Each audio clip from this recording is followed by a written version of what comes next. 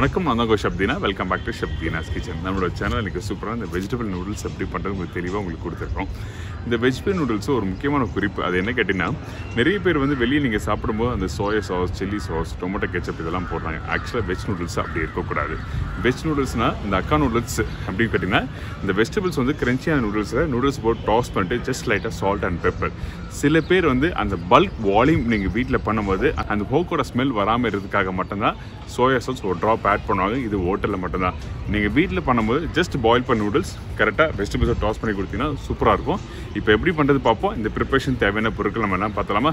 Veg noodles தேவையான பொருட்கள்: noodles 100 grams, carrot 1 number, beans 3 numbers, spring onion தேவையான அளவு, cabbage 1 cup, capsicum 1 number, onion 1 number, white pepper 1/4 spoon, oil 2 spoon, உப்பு தேவையான அளவு. இதுதான் இந்த ப்ரிப்பரேஷன் தேவையான பொருட்கள்.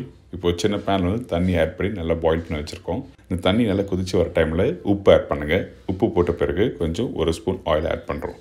உப்பு எதுக்காக கேட்டினா, அந்த நூடுல்ஸ் பாயில் பண்ணும்போது சீசனிங் கரெக்டாக இருக்கணும். அதனால உப்பு ஆட் பண்ணுறோம். இந்த நூடுல்ஸ் பாயில் பண்ண டைமில் ஒட்டாமல் வரணும். அதுக்காக தான் நம்ம வந்து ஆயில் 1 ஸ்பூன் ஆட் பண்ணியிருக்கோம்.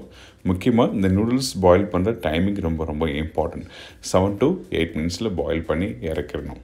ஏன் கேட்டிங்கன்னா, நூடுல்ஸ் அதிகமாக வேக விட்டிங்கன்னா ஒரு 10 minutes விட்டோட நூடுல்ஸ் உடைய ஆரம்பிச்சிடும்.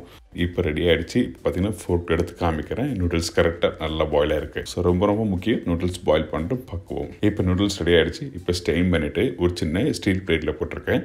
ஸ்டீல் பிளேட்டில் நீங்கள் போடுங்க. அப்போ தான் உங்களுக்கு வந்து அந்த சூடு வந்து கம்மியாகும். ஸோ இந்த ஸ்டீல் பிளேட்டில் போட்ட பிறகு இப்போ என்ன பண்ணால் ஒரு ஸ்பூன் அளவுக்கு ஆயில் ஆட் பண்ணுறோம். நல்லா மிக்ஸ் பண்ணுங்கள். அதே டைமில் 2 ஃபோர்க் எடுத்து உதிரி நீங்கள் அந்த பிளேட்டில் சுற்றி போடலாம். எதுக்காக இப்படி போடுறேன்னா, நூடுல்ஸ் பாயில் பண்ணி முடிச்ச பிறகு நல்லா சூடு ஆறின பிறகு தான் வந்து நீங்கள் வெஜிடபிள்ஸ் டாஸ் பண்ண முடியும். அந்த நூடுல்ஸ் டாஸ் பண்ணுற டைமில் உடையாமல் வரதுக்காக மட்டும்தான் இப்படி நல்லா ஆற வைக்கிறோம். அதுக்கு பிறகு இன்னொரு பேன் எடுத்துக்கோங்க.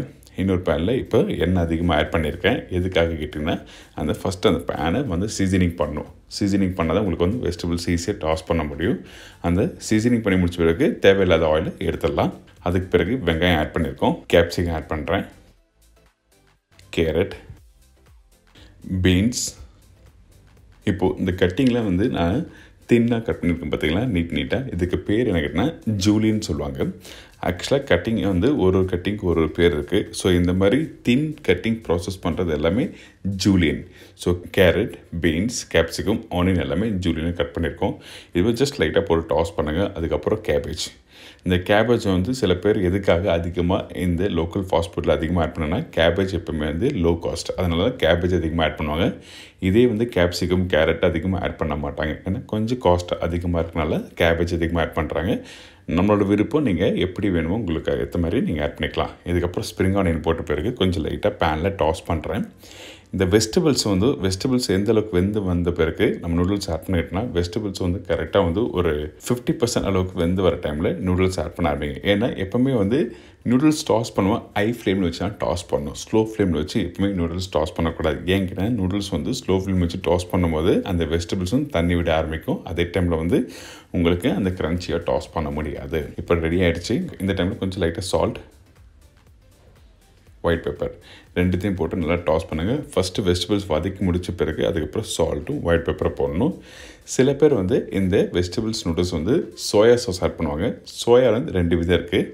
White soya, dark soya. Dark soya வந்து சால்ட் இருக்காது. லைட் சோயாவில் வந்து சால்ட் இருக்கும். இதுதான் வித்தியாசம்.